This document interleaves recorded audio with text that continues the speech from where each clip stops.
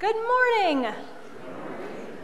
Welcome to worship. Welcome to you gathered with me in this room, and welcome to you gathered with me over Facebook Live or over KDX Radio. We are so glad that you found this place this morning. The bulletin is on the Facebook comments. You can click that to follow along. We serve communion today every time we worship. So if you'd like to gather some bread and juice or wine, you can be a part of that meal. You are welcome at the Lord's table for Holy Communion. If this is the first time you've been here, communion is a time we gather to remember that we worship not just with the people who are here now, but with also the saints who have gone before us at that meal. Let's prepare our hearts and our minds for worship, so I invite you to take a moment, take a breath, and say a prayer as we prepare.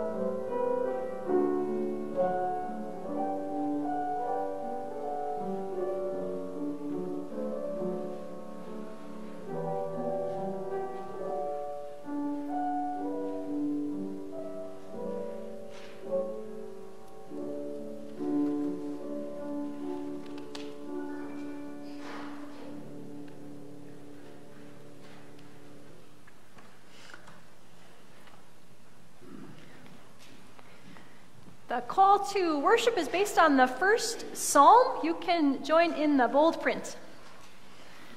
Happy are we when we delight in God's word. We are like trees planted by living water. Let us meditate on God's law and gospel and bear good fruit in its due season. The gospel reading you'll hear today is the Beatitudes, and Jesus in those words sort of equalizes everybody. So some of you have come here with deep grief in your heart. Some of you have come here with great joys in your life. Some of you come here with one set of worries, and the rest of us come here with different sets of worries. So the waters of baptism, like Jesus' words, make us all one in Christ. So no matter how you've come here, how your spirit is this morning, Jesus has words and water of blessing just for you. After a moment of reflection, we confess our sins in the presence of God and one another.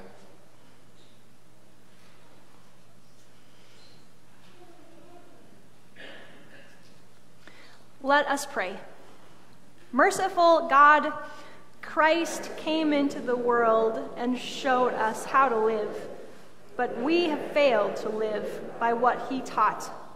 We have not loved you with our whole heart, soul, mind, and strength.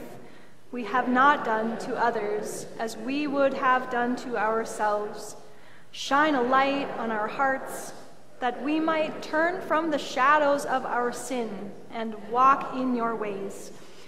These are words of forgiveness and freedom meant to set you free from all of those old words in your head.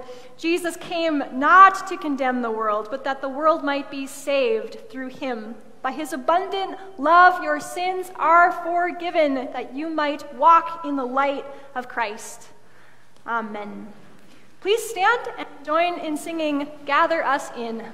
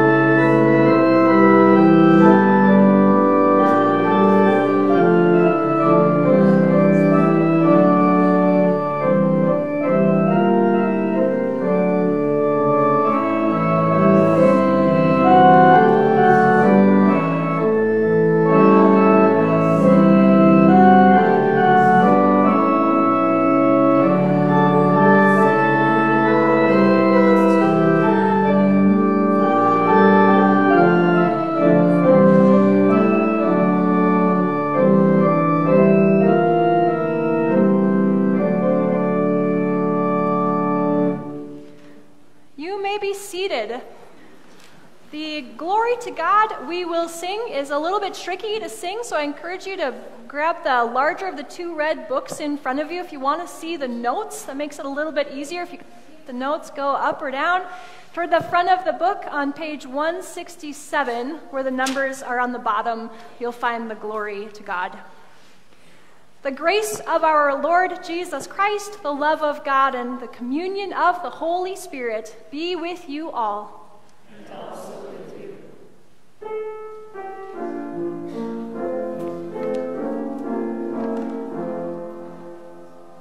Glory to God.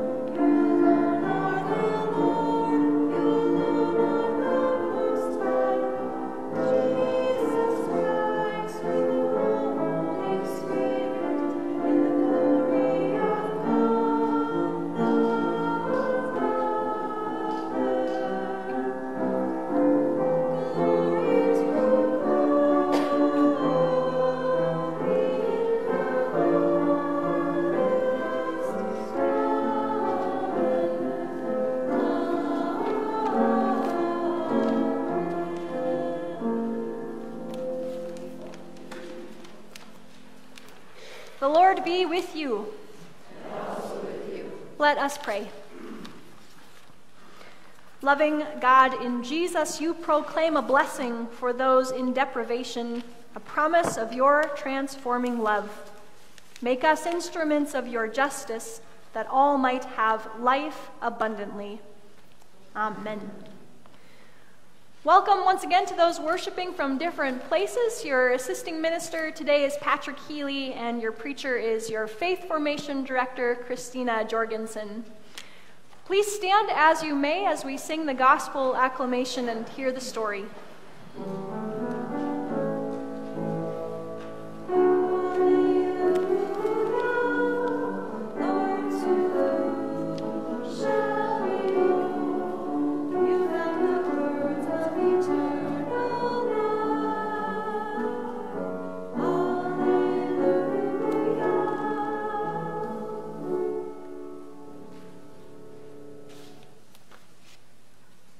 The Holy Gospel according to Matthew. Glory to you, Lord. When Jesus saw the crowds, he went up the mountain, and after he sat down, his disciples came to him. Then he began to speak, and he taught them, saying, Blessed are the poor in spirit, for theirs is the kingdom of heaven. Blessed are those who mourn, for they will be comforted. Blessed are the meek, for they will inherit the earth. Blessed are those who hunger and thirst for righteousness, for they will be filled. Blessed are the merciful, for they will receive mercy. Blessed are the pure in heart, for they will see God. Blessed are the peacemakers, for they will be called children of God. Blessed are those who are persecuted for righteousness' sake, for theirs is the kingdom of heaven. Blessed are you when people revile you and persecute you and utter all kinds of evil against you falsely on my account. Rejoice and be glad, for your reward is great in heaven, for in the same way they persecuted the prophets who were before you. You are the salt of the earth, but if salt has lost its taste, how can its saltiness be restored? It is no longer good for anything, but is thrown out and trampled underfoot. You are the light of the world. A city built on a hill cannot be hidden. No one, after lighting a lamp, puts it under the bushel basket, but on the lampstand, and it gives light to all in the house. In the same way, let your light shine before others, so that they may see your good works and give glory to your Father in heaven. The Gospel of the Lord. Praise to you, O Christ. You may be seated.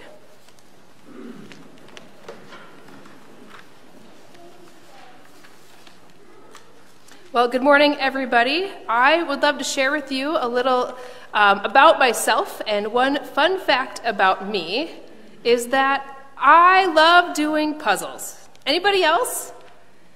I see some hands. That's really great. I know some of us might like to do the cityscapes, the landscapes. I hear there's some picture-in-picture ones out there that are a little bit more challenging, but I know for a while now I've really enjoyed doing puzzles. I like spending time with my family, usually while watching football, to take out the puzzle table and work on one we haven't done for a while. We had a bit of a hiatus of doing puzzles for some of my life as my kids were really too small and we were worried they would be too helpful. But most recently here we've had a few snow days to get back into the puzzle spirit, and we found it pretty refreshing to do that and have the help of our kids. Our 5-year-old has actually been pretty helpful, for real, and impressive, and getting those last pieces together has really been fun for her. Now, I don't know exactly what it is. I don't know why I love doing puzzles as much as I do. It's possible that it's just a mindless way to spend a day that's not quite like watching reality TV. It's a little bit better than spending time together, with my family. Maybe it's the challenge of sorting the pieces and putting them together in the piles of the color. Okay, who am I kidding? I know that's not my favorite part. Nobody really likes the sorting part, but truly it's really satisfying when you're done putting the puzzle together and you can see the picture and it looks just like it's supposed to. It's a picture-perfect ending every time. It looks just like the box. It's great. Many times throughout our lives, we have things that we work on. It might not always be a puzzle, but we're always working towards something and hoping to have a picture-perfect ending. Whether you're in school and working on a book report or a presentation of sorts, maybe you're building a home or you're even just trying to take a family photo, whatever it is you're working on, more often than not, we're working towards something. And we know that in order to complete a project, there are certain steps you have to take a certain way to get the end result. So it's perfection and you could show it off to everybody, right? Like you can't start putting the pieces of a puzzle together in any order. Everyone knows you have to start with the border, the outline, and you have to find all the ones that have the same matching sides that fit together nicely. And you surely can't finish a puzzle if there's pieces missing. I know, it would just be awful. But if it's a book report, right? If you're working on a book report, you have to actually read the book first. If it's a presentation, you have a start and a finish. If you're building a house, you pour the foundation before you build the walls.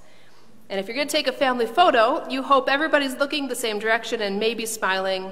Kudos to all of you who get your dog in the photo to do the same. Well done. But what happens? What happens if you don't have all those pieces coming together? What happens if your project has taken a detour or delays and things aren't happening as you once expected? And what happens if your puzzle is spilled in the closet before you even try to begin? Can you even hope to create something presentable to show off to others when it's done?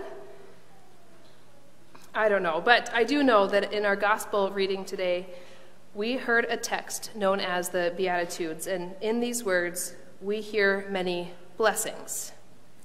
Many pieces of these words come together, and in the book of Matthew, this is relatively early on in Jesus' earthly ministry.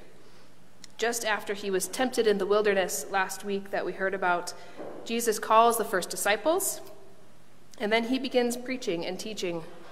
And his fame must be spreading quickly because the next stop is here, where Jesus meets people on a mountain. And a whole crowd of people gather from all over just to listen to him speak. I would assume people in this crowd are coming from all walks of life, and I would assume that many of them didn't have all the pieces of their lives coming together. Yet on this mountain, he explains why people are blessed.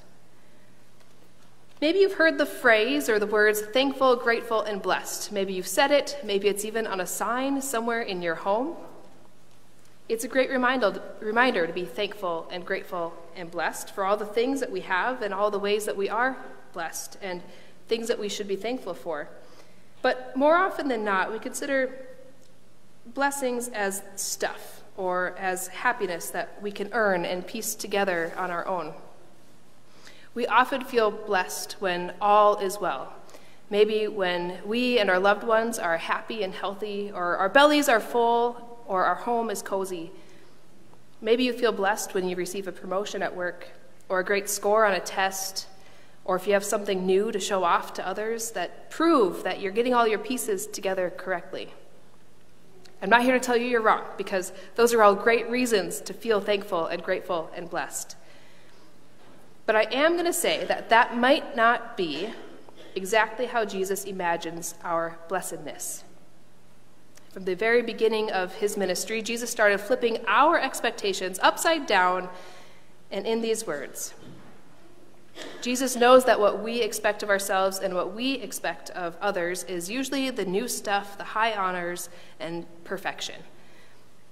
But when it comes to the ways that we are blessed, Jesus said what we might not have expected.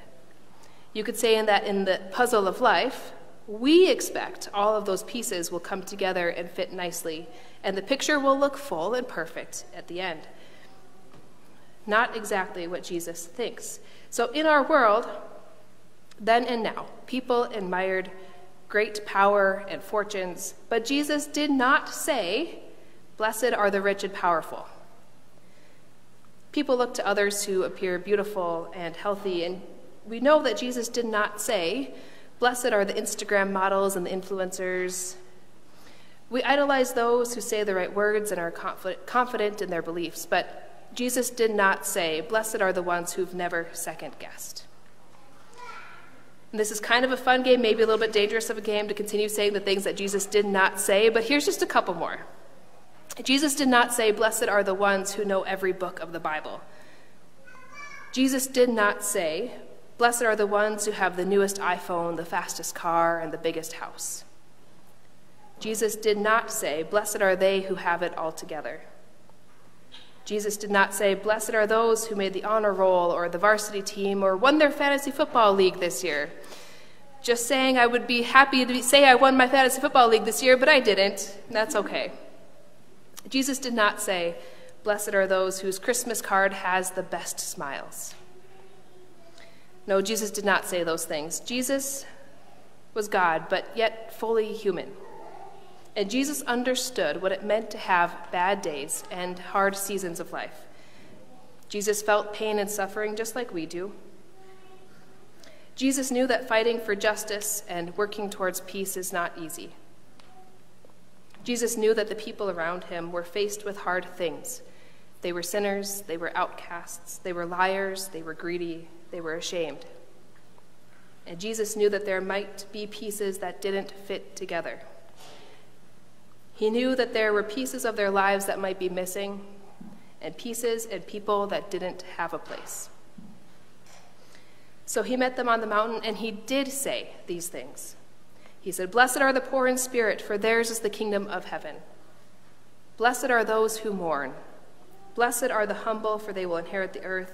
Blessed are those who hunger and thirst for righteousness. Blessed are the merciful, for they will receive mercy. Blessed are the pure in heart, for they will see God. Blessed are the peacemakers. Blessed are those who are persecuted for righteousness' sake. And blessed are you when people persecute you for believing in me. Rejoice and be glad, for your reward is great in heaven." Now, Jesus is reminding people who have ever been any of these things or felt any of these ways that they are blessed. He's telling you that you're blessed in it all, not just in the future, but here and now. Whether you have all the pieces of your puzzle together, or if they're messy, or if they're just sorted in piles and sitting there for a long time, or if they're in the wrong spots, or if you're missing a few, or if they're upside down or right side up, blessed are you.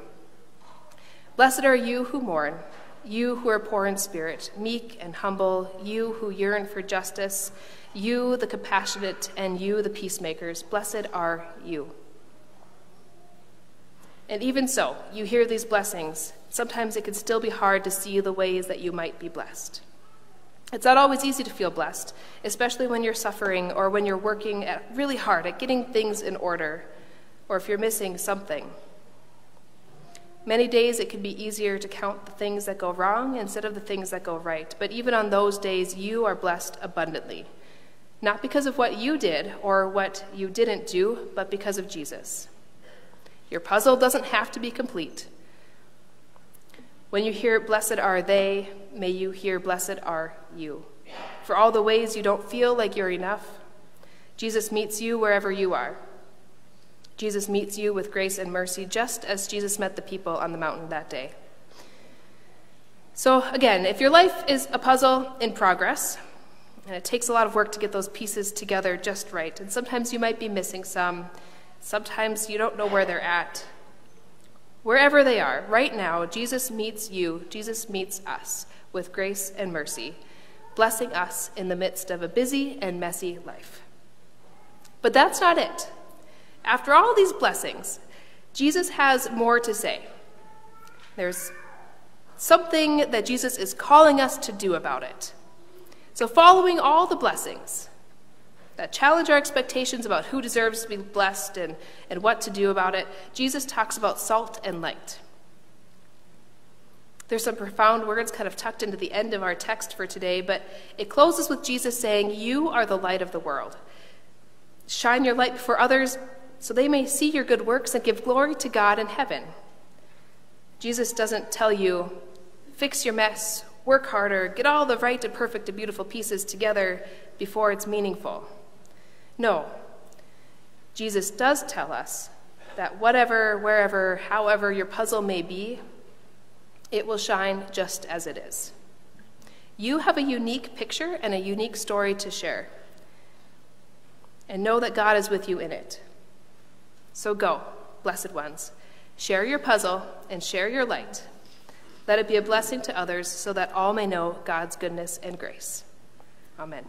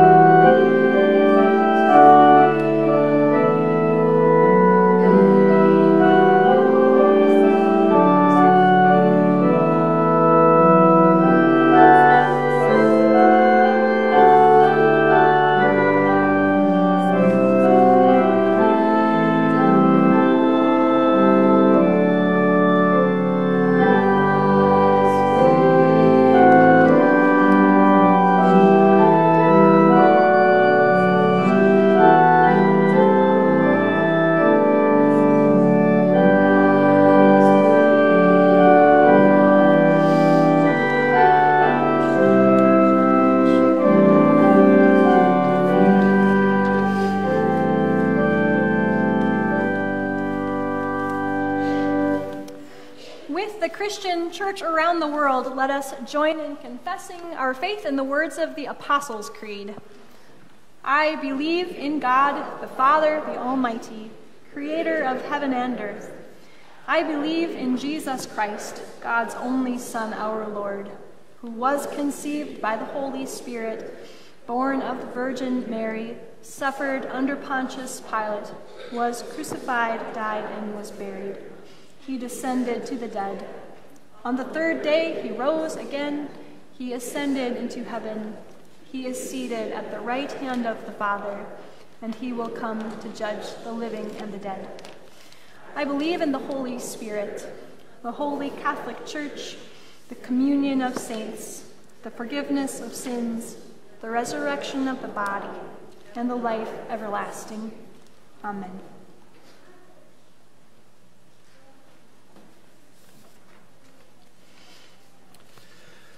Confident that our Savior, Jesus Christ, hears us when we pray for the church, the world, and all in need.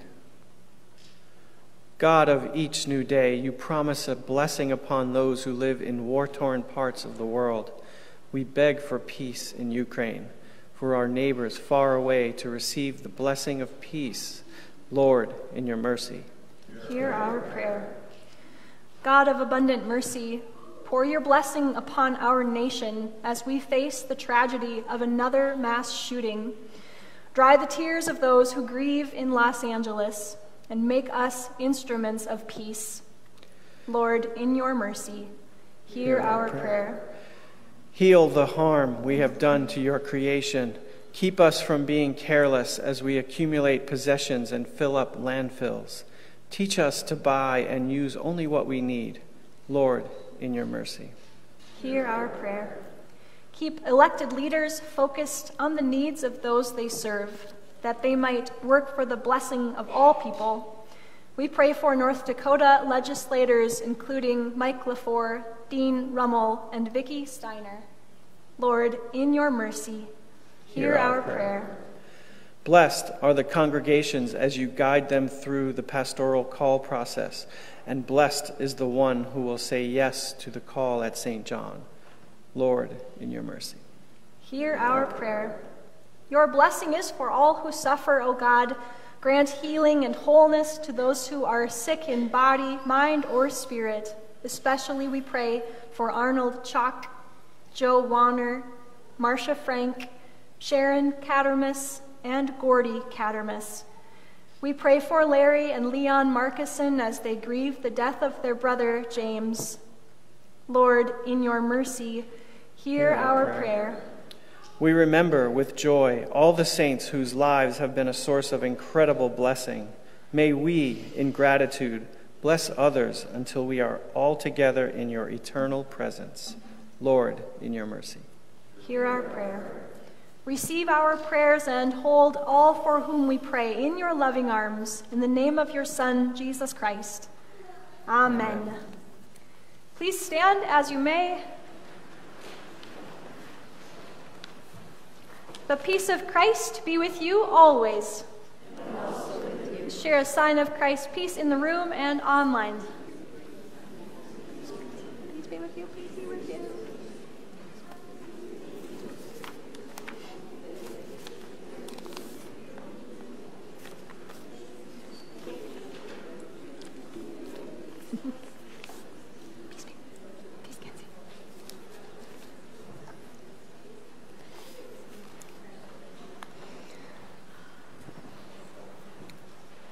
We continue with the offering. A great thanks to Mackenzie Hicks for sharing the offering of music. She's been here for both services. She's going to sing to you the Beatitudes, the words that you heard in the gospel.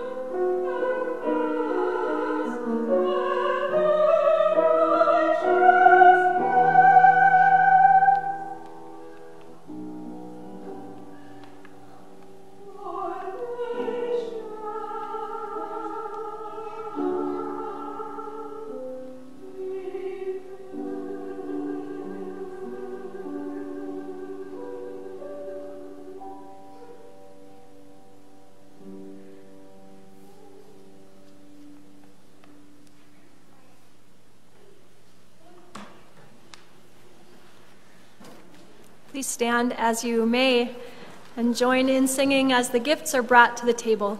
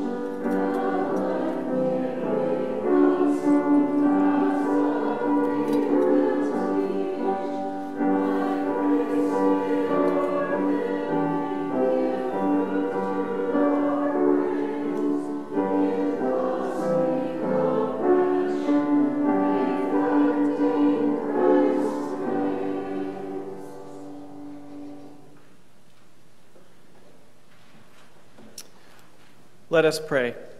You have planted us by streams of water, O God, that we might bear good fruit. We offer now these gifts that they would be that good fruit, given for the sake of your children throughout the world. In the name of Jesus Christ, our Savior. Amen.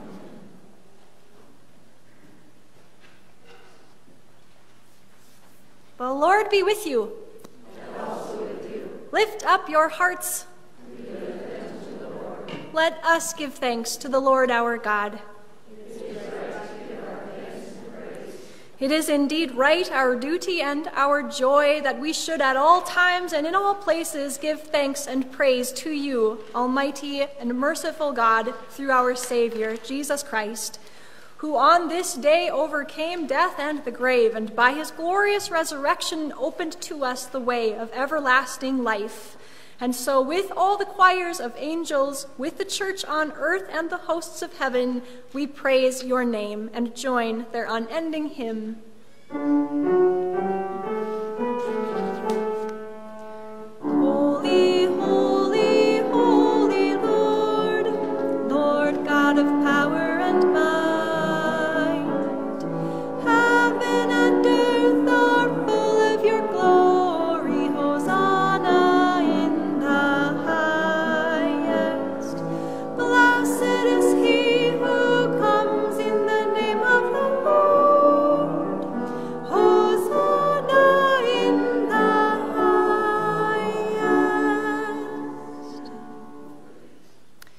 In Jesus, nothing is as we expect. He turns everything on its head. He proclaims blessing for those we would see as the furthest from it. He gives hope to a world in need. Thus, we ask that God would make us need, and that we would hunger and thirst for righteousness, that we would be merciful and pure of heart, that we would be peacemakers, that we would always strive to do the work God has called us to do, even when that work is unpopular. Let us be open to God's truth in the world, then we shall be blessed.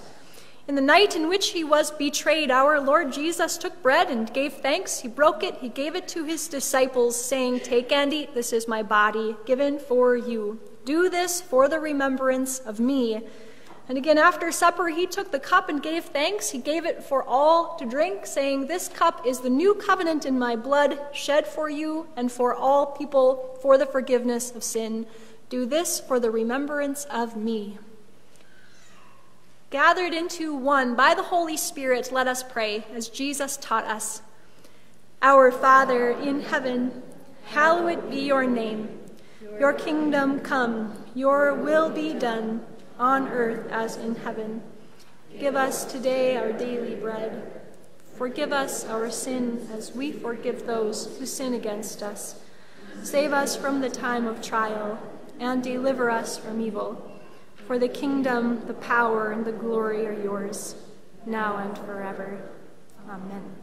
Please be seated. As you are welcome at this meal, you can come up the center aisle just following the people in front of you and fill in the rail from the end to the center. Stand or kneel and go back to your seat up the side aisle. If you're worshiping online, we encourage you to exchange the bread and wine.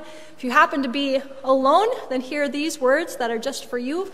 This is the body of Christ given for you and the blood of Christ shed for you. Have you ever gotten to the end of the puzzle and realized you're missing a piece or two? Anybody?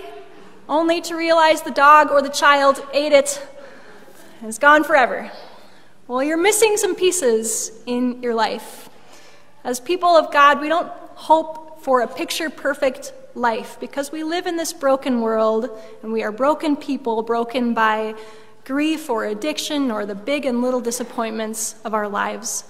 So we come to this table for those missing pieces, for some pieces of mercy and a little bit of bread and some little sips of wine or juice.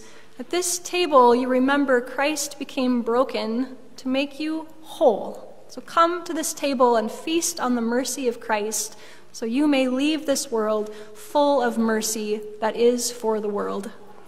Come as you are.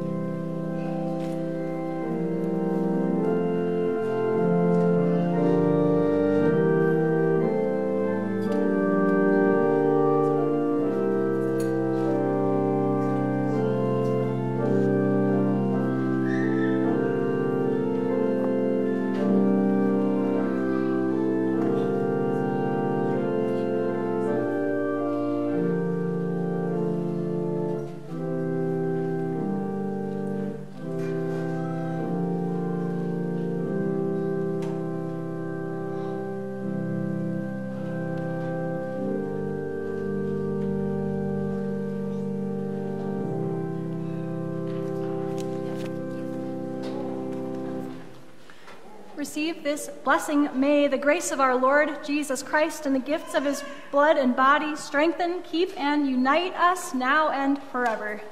Amen. Let us pray.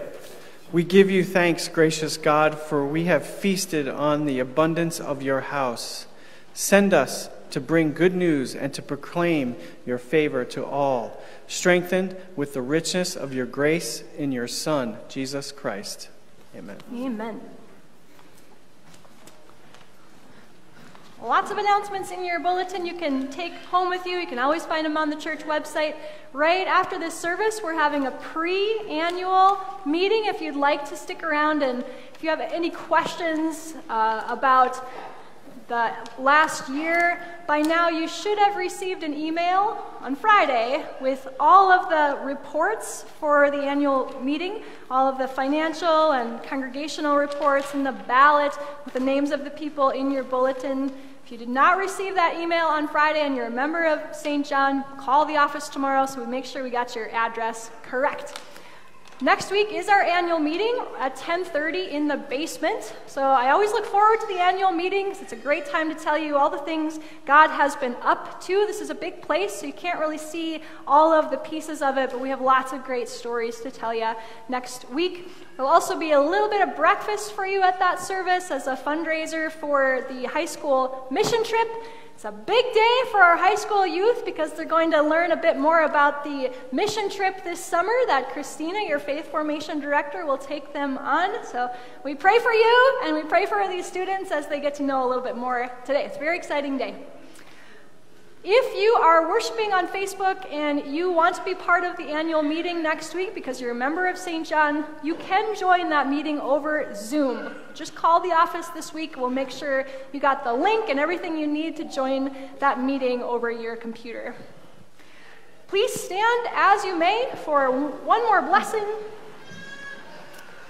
God, who leads you in pathways of righteousness, who rejoices over you and calls you by name, bless your going out and your coming in now and forever.